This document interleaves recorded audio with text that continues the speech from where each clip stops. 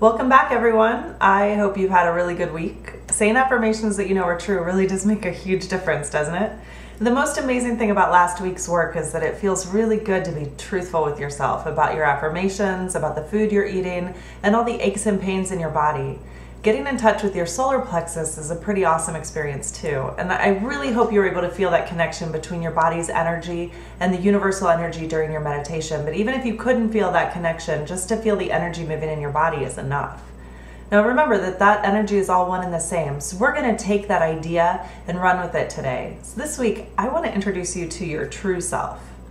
Now the part that controls you is not your body or your conscious mind or your subconscious mind. The subconscious mind gets its information from the solar plexus. That energy that flows through your body is the same energy that flows through the universe, and hopefully you felt that energy in your meditation. In the Master Key System, which is the book that this course was based off of, Charles Haniel calls this energy the I, a capital letter I in quotation marks. The I is the power that tells your mind what to think, and the I is the power that tells your physical body how and where to move. Your I is bigger than your body, it's your spirit. We're going to spend this week learning about who you really are, that what you think, do, or feel is an indication of your real self. Remember that thought is energy, and energy is power. Now we've tended to focus on the energy or the effect of this energy instead of the cause, the things with physical form, instead of the thoughts that have created those things. This is how we come up with labels for things like good and bad. Both are just a manifestation of the energy of thought. Good and bad are the effects of the quality of thought. It's time to reverse that process and focus mainly on the cause. When you find the cause, you're able to secure anything that's necessary for your welfare and your happiness. Life is expressive, and each and every one of us is responsible to express ourselves in a constructive manner. So we've started the process of eliminating anything that we don't need from our minds, like unhappiness and poverty, disease and misery. All those limitations, the things you wrote down in week 1. Now you know now that to overcome those limitations, you have to strengthen the quality of your thoughts. When you have stronger thoughts that are pure in quality, then the way you express yourself in the world will also be of a higher quality. So let's talk about what the I is and what it's not. The I of you is not your body. Your body is just how you carry things out. It's the hands that the I uses to write. It's the feet that I use to walk. It's the voice that I use to express my thoughts. It's the muscles that I use to convey emotions when I smile. Now I want to be crystal clear about something. Your body is only a container that holds who you really are. When your spirit leaves your body, what do you have left? It's a shell, and it looks like you, but it can't continue to carry on your purpose. The I is not your conscious mind. It's actually directing your thoughts. It's not even your personality. Your personality is a combination of all the habits you've picked up during your life and is the result of your thoughts. Your personality is constantly changing. It's also not the I. Even your subconscious mind is not the I. When you say I think, it's the I that tells you what to think. When you say I go, it's the I that tells you where to go. The I is the piece of you that tells you what your big picture options are. It's the starting point of everything in your being. And here's the cool part. This I is collective. It connects you to everyone and everything in the universe. Now I can't prove this to you in any other way than through your own experiences, so your exercises this week will help you to see this connection. But again, for right now, just stick with me if it seems a little odd. If the I in you is part of the I of everyone and everything in the universe, then to use this power to your advantage, you can't act selfishly. If you've noticed that life doesn't seem to be going in the right direction for you, it could be because you're thinking and acting in a selfish way. Every thought and every plan you set into motion has to benefit everyone who's connected to that plan in any way. Anytime you try to benefit yourself by exploiting the weakness or the ignorance of another person will ultimately lead to discord in your life. Now, some people call this karma, but it's different than the idea that somewhere someone is keeping score of your good and your bad deeds. But what it really comes down to is that if the I is part of the universal mind, then so is your neighbor's I and so is your coworker's I. You're all one in the whole. Trying to benefit from the demise of your neighbor is like strengthening your arms by punching yourself in the legs over and over. Now, maybe your arms get strong, but if you can't walk, you're not getting anywhere. You simply can't antagonize another part of the whole. The health of the whole universal mind depends on the recognition of the interests of everyone you affect. When you realize that when you say I, you mean something bigger than your own mind or your own body, you start to come into this power of the universal energy. You realize that the base of your goals is to make the world a better place for everyone, and that energy is not just yours, but also your neighbors and your coworkers. When you understand the true nature of saying I and your goals are constructive and harmonious, you'll become invincible because you're aligned with the creative and infinite power of the universe. People sometimes mistake the energy for something completely outside of them, an entity separate from themselves. No, it is, and it's not. It's part of you, and it's part of the whole. It's just as much a part of you as it is part of every human being and every plant and every animal in the entire universe. Now, if you're the believer in a deity, it means that your I is also part of your God, and that's a pretty powerful realization. If you're not religious, then you can realize that your I is part of the scientific power of the universe, and that's also incredibly cool. Either way, realizing that the creative I in you is one and the same as the creative I outside of you will completely change your perception of how and what you want to accomplish in your life. Now, knowing this, let's go back to this idea of selfishness. It's not success to deny yourself the things you need and want. You can't give unless you get. You can't help others unless you're healthy, strong, and happy. It's not selfish to have a great place to live, good food for your body, or the things that make you really happy. To have the ability to give others abundance, you have to have it first. And the more you give, the more you'll receive. Now, sometimes we mistake this for monetary giving. And while that can be true, that's not really the point. Most of what we give is service and knowledge to other people. The universal energy is creative and it's constructive, and it wants to be of service and it wants to share, and it needs you to be a conduit for that creative energy. The universal energy expresses through you to create greatness in the world. It can't express itself if you're too busy with your own plans. And this is the selfishness I'm talking about. For instance, you might be able to be the happiest and most helpful person in the world by designing clothing.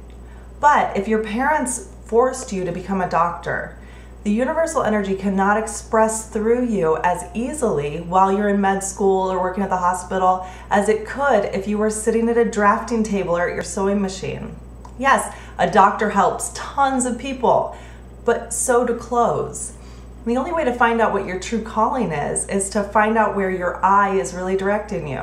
And you can only really hear this deep part of your mind when you meditate and through contemplation. So the best thing you can do right now is quiet your senses, seek inspiration, focus on your world within, and contemplate the places your I takes you. Now, overindulgence through addictions like work and food, alcohol, drugs, and even other people creates mental apathy and stagnation. The way to avoid this is to find your life's purpose and go into the silence as much as possible through meditation. When you take the time to quiet your mind, you don't need to escape from your thoughts through overindulgence. When you can openly look at the events, circumstances, and conditions that the I is bringing into manifestation in your life, you'll see how you can become a creator. You'll see that what you are meant to do, you'll see what it is that you're meant to do with your life. The more you can build on what your I is telling you, the more important your work becomes. When we're still, we think clearly. Now, thought's a mode of motion, carried by the law of vibration, just like electricity carries to a light bulb, right? Your thought is given life by your emotions. And your thoughts grow into the form of an object or an expression. And finally, your thoughts are the product of your I, your spirit, and they're creative. What I want you to take away this week is the idea that you don't just have your conscious mind and subconscious mind, but your true self, your I, underneath controlling it all. It's your spirit, and it's one part of the universal whole. So this week, I want you to replace all your previous affirmations with one simple affirmation. I am what I will to be. I'm going to type this in the chat so you can have it. I in quotation marks. I am what I will to be.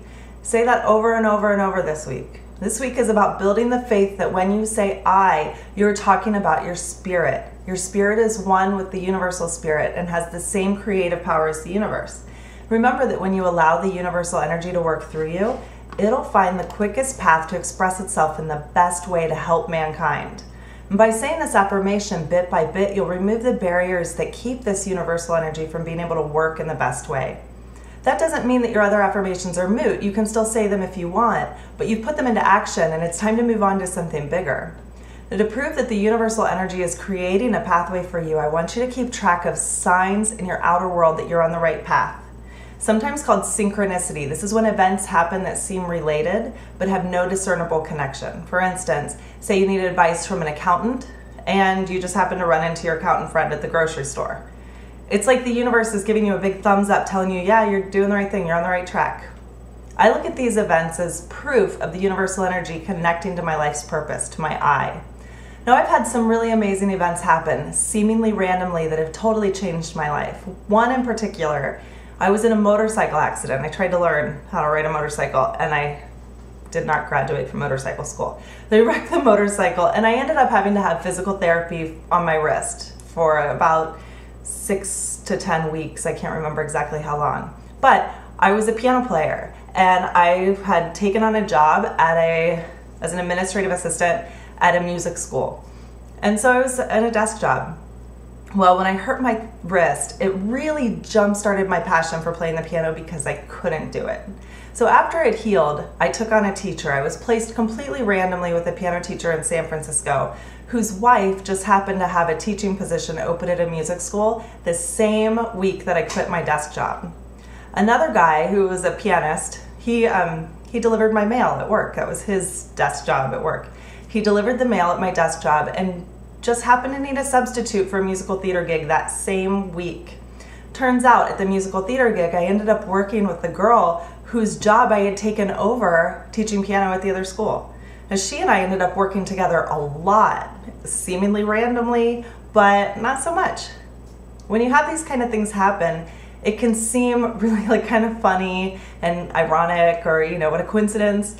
But it's actually a sign that your energy is right on track with your I, which is one and the same as the creative force in the universe. It's like green lights and goodness coming at you from all directions. So each day, I want you to write down any instances of synchronicity or seemingly random but significant meetings or events that happen during your day. Don't think about making connections to things. Just write down any time you hear yourself saying, it's a really small world, or what a coincidence. Some days you won't have any, but if you continue saying the phrase, I am what I will to be, I think you'll be surprised at how the universe will start bombarding you with information about when you're on the right track. Now, for your meditation this week, take the time to relax in the same place and in the same way as before. This time you can sit for as long or as little as you like. You've probably figured out by now how comfortable you are sitting. You don't have to do 30 minutes if you don't want. If 20 minutes is comfortable for you, that's fine. Take a few minutes to run through your body and relax your muscles.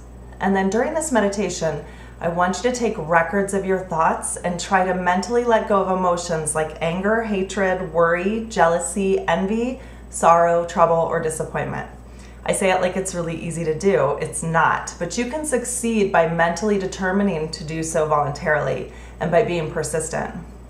To aid you, each day when you meditate, stop when you catch yourself thinking. Write it down so you can choose to stop thinking about it and then go back into the silence. Anytime you feel your mind start spiraling into thoughts, just write it down. I find it kind of funny to see how quickly my mind can go from I'm sitting here and it's boring to what's for lunch to that restaurant's so good. I went there with my ex-boyfriend who his new girlfriend really sucks. What does he see in her? To where did I go wrong? And then ultimately, I suck. I'm a horrible person. Now, the point of this exercise is to refuse to let your mind travel to that point of I'm a horrible person and stop when you get to what's for lunch.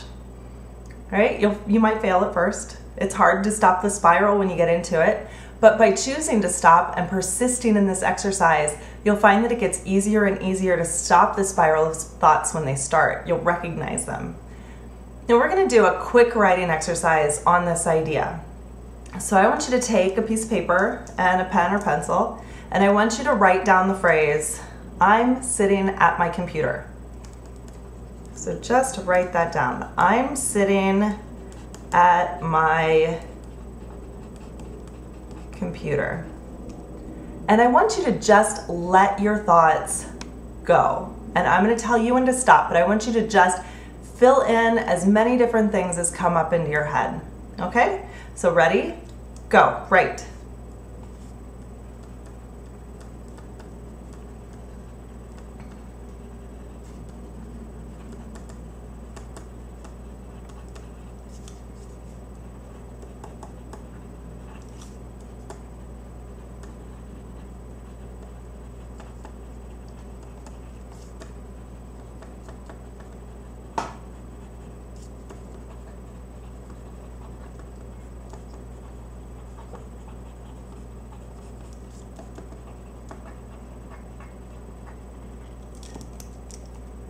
Okay, and stop. So I want you to look at your list and just like quickly how your thoughts went from I'm sitting at my computer to something completely different. I went through a whole cycle of stuff like class is awesome, my tea is getting cold, I wonder how I could keep it warm, I wonder if they can tell I'm nervous. That's what I wrote. Now, who cares whether I'm nervous or not? It doesn't matter. It's fine. But I don't need to let my thoughts spiral into that place. So did you guys go anywhere crazy? Is there anything, did you guys surprise yourself? You can write it in the chat if you feel like it. Lisa's all, oh yes. Yeah, I know. Thank you. I'm really not that nervous. It's just sometimes I get nervous. Michelle says, yeah, I went a little crazy. Isn't it funny how just quickly, and you're writing them down, you can go so quickly from like, I'm just sitting here to feeling, you know, what's wrong with me? Yeah, someone said, you know, I spiraled into how depressed and lonely I feel. Like it happens that quick. So if you can stop yourself at, I'm sitting at my computer, class is awesome, that's a lot better than, you know, letting yourself dwell in the spiral. And the more you get into it, the more you spiral. And that was only 30 seconds. Imagine sitting in silence for half an hour.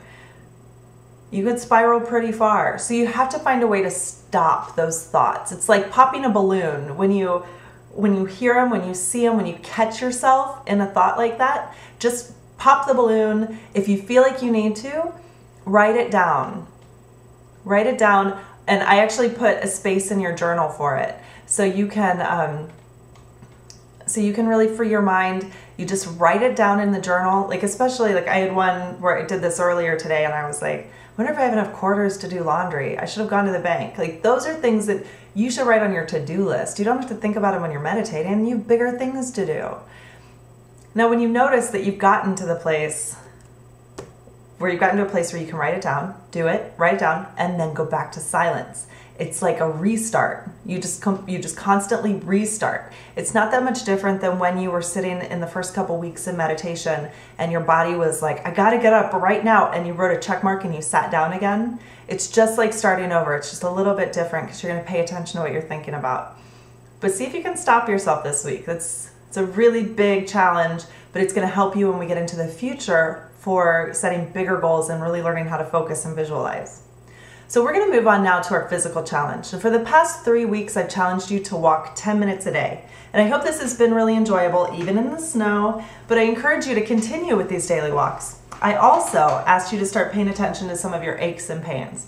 Today I'm going to introduce you to resistance stretching and start the process of removing these pains.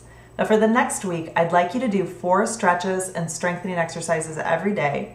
They're simple and they don't take any longer than 10 minutes. You can do them in your regular clothes in a chair.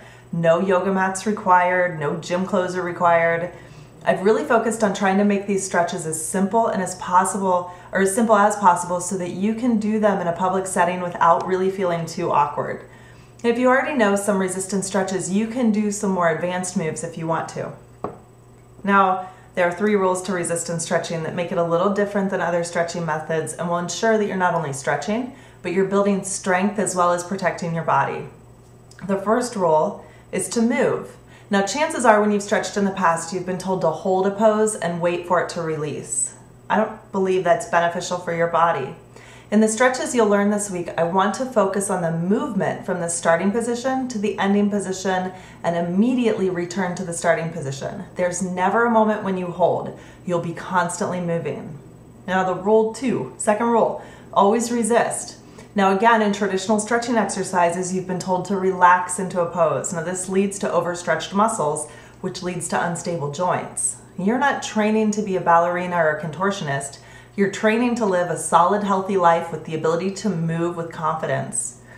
Being able to do the splits is not as important as being able to move strong and stable within your range of motion for the rest of your life. So in each exercise, I'll give you an instruction on where to push or pull, and you'll have to adjust the level of resistance based on what feels good to you. Now it's okay to start off with a small amount of resistance and then increase it as you get more comfortable and your body gets stronger. During these stretches, you should always feel like you're doing a little bit of exercise, a little bit of work. It's not relaxing. I mean, it'll feel good, but you're not relaxing into a stretch. And the third rule is no pain equals no pain. Now, somewhere along the line, somebody may have said to you, no pain, no gain, and I think that's a bunch of crap. Now, you remember the story about the lion? You can't get a lion to relax by forcing it or by scaring it. Your muscles are similar. While you can consciously move them, you can't get them to relax by forcing them into a painful place. When doing these stretches, it's important to only move in ranges that feel safe and comfortable for you, even if you're only moving 2 inches. Lisa said she lost sound. Has anybody else lost sound too?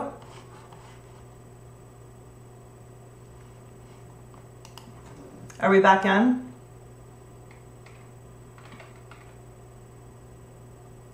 Michelle has sound. Yeah, Lisa, that must be from your computer. Did you try calling in? Oh, you can't hear me. Sorry for the delay.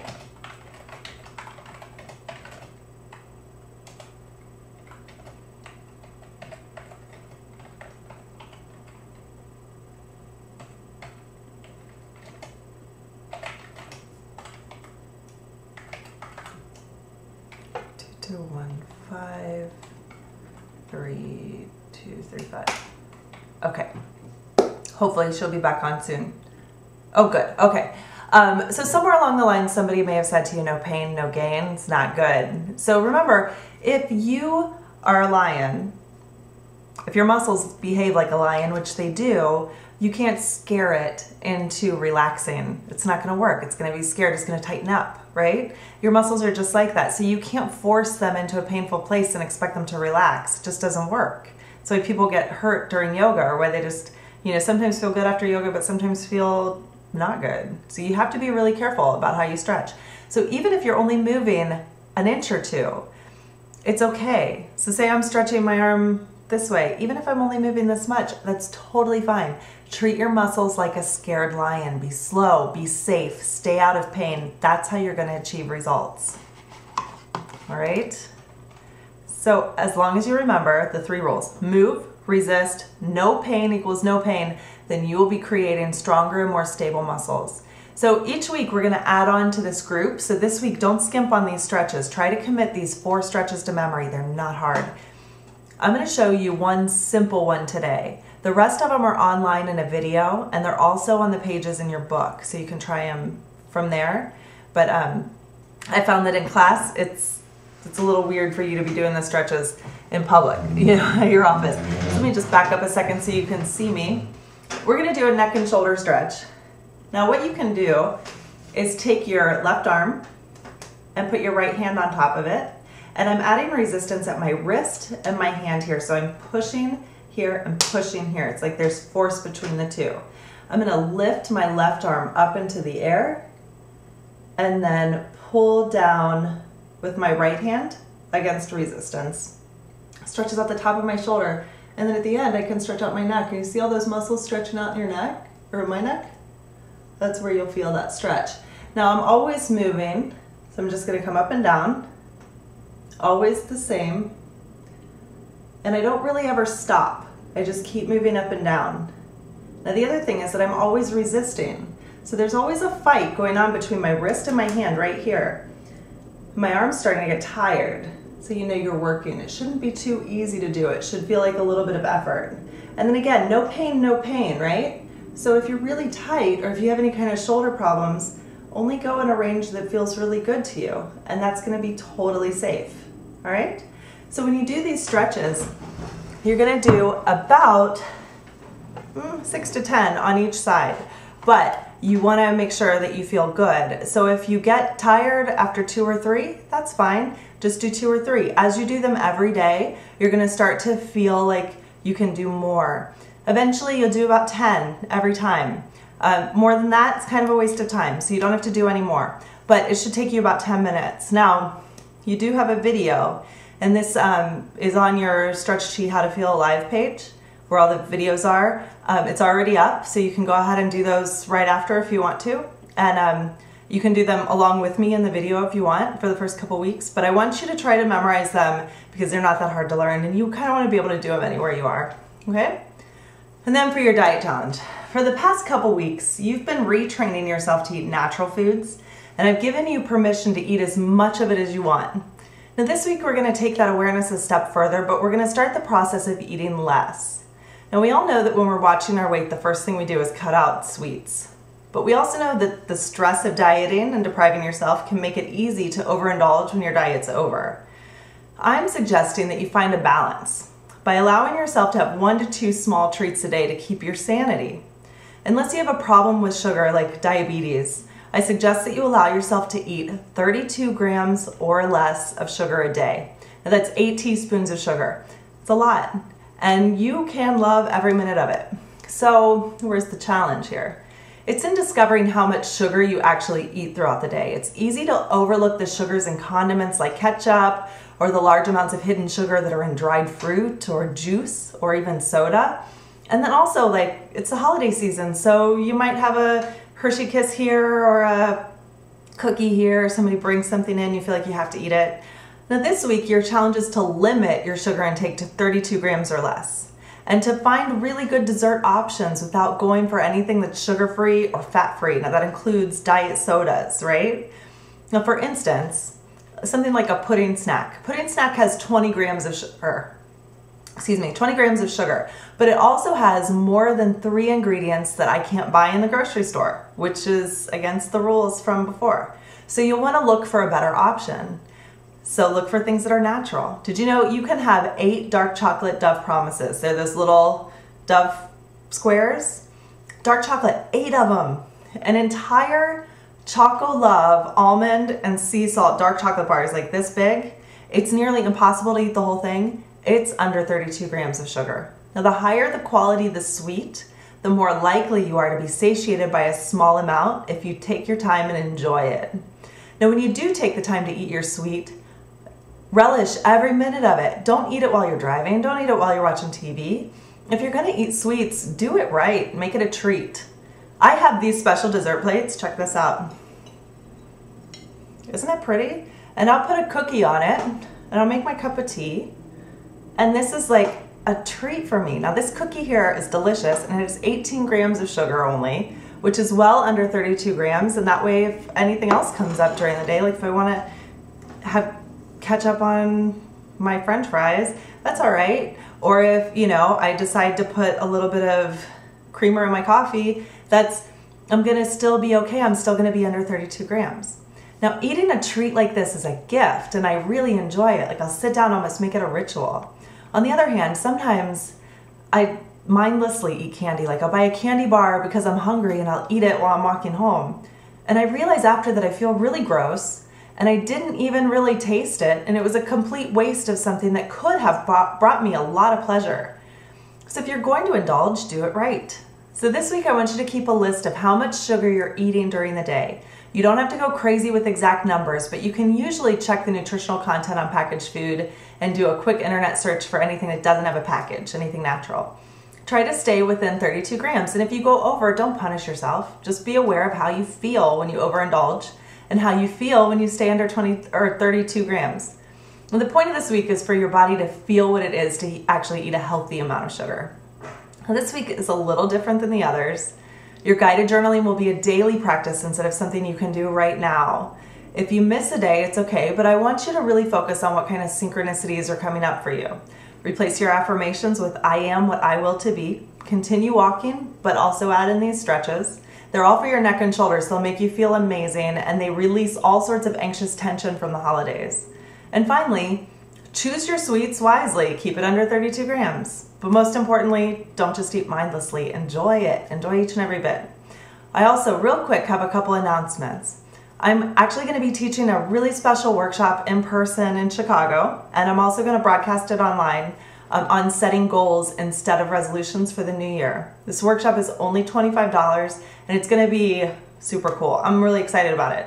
That's on January 4th, and I'd love to see you all there. It's all about setting goals and figuring out how to get them done, reflecting on the year, reflecting on the new year. It's going to be really great. Also, the next Life Renovations course starts on January 6th. Now, the next 6 weeks is all about growth. We talk about materialization, about power, about abundance, about seeing the big picture, and even about love a little. So I hope you'll sign up for this next course. Now, sometimes people feel a bit behind after course 1, especially if it's your first time through and they want to repeat it again. And if you feel like you just didn't get to everything this time around, you can sign up for course 1 again and catch the things that you feel like you didn't master this time around. And one last thing, I'm hosting a retreat in Tuscany, March 22nd through 29th. I'm so incredibly excited about this trip. We're going to cover book 1 of Life Renovations, this course that you've just done, in 1 week intensively. It's meditation, stretching, walking, and group classes, plus plenty of time for rest, for relaxation, and also for tourist stuff in Tuscany. As a group, we'll go on a walking castle tour and a farm tour and a wine tour in the Chianti region, and we'll do day trips in Siena and Florence. The owner of the villa is also an amazing chef, and we'll be preparing our food according to my diet, Life Renovations diet, which is dairy-free, gluten-free, low sugar, and lots of healthy foods, which you think would be awful in Italy, but it's going to be fantastic and you'll feel really great. So I'm really excited about this trip. The early bird rate is $14.95 for a single room. That includes all meals, tours, housing, and classes, but you're responsible for your travel. But per couple, the rate's $26.95, so you save a little bit that way. There's a small amount of rooms, a very small amount of rooms with twin beds. But most likely, if you're doing a couple room, it would mean that you'd be sharing a bed unless you sign up early enough to get the twin beds before they're taken. If you have any questions about these events or classes, feel free to ask them in the question and answer. But that wraps it up for this week. So if you need to log off, so we're going a little overtime today. If you need to log off, go ahead and do so now. And I'll stick around for question and answers. So how are you guys doing this week? What's going on? How have you been feeling?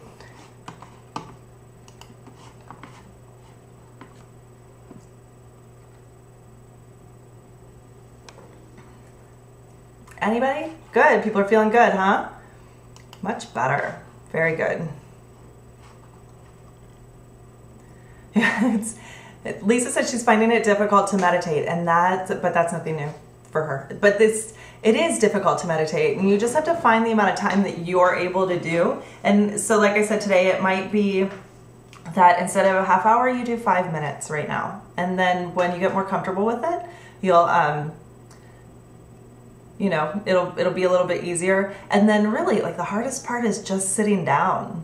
You know, like, the hardest part is just finding the time to do it. When I used to teach piano lessons, I told my students all the time, like, it doesn't matter how long you practice or what you do, the hardest part is just sitting down. Goodbye, Michelle. See you next time. So, you know, that's the key. Just sit. And you can do your meditations anywhere. Like, if you don't feel like you can, really sit and in one time at one place all the time, you can meditate at work. You know, take a second when nobody's going to bug you and just take a couple minutes to yourself. That's totally fine. And Lisa also says, I'm looking forward to the stretching. I have problems with my knees and ankles, which makes movement harder. Yeah, we're going to get into some lower body stuff next week. That'll be really good for your knees and ankles. That's really cool. That'll be good. And then if they're really struggling, you could come in and have a private session. That's how I can really get to the problem and get things fixed for you. That would be awesome. All right, are there any questions about class today? Yeah? No?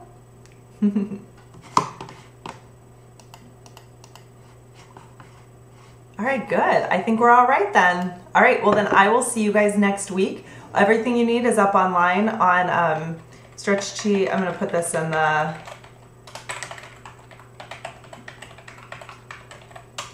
the chat so that you have that link. Copy it, bookmark it. That's your, it's not searchable, it's a private page. So that has the exercises, the stretching exercises. Then once you have the video of the stretching exercises, you can bookmark that link in YouTube so that you don't have to constantly be going back to get it every time. Just find the bookmark, okay? All right, very good. Well, I'll see you guys next week. Have a great one.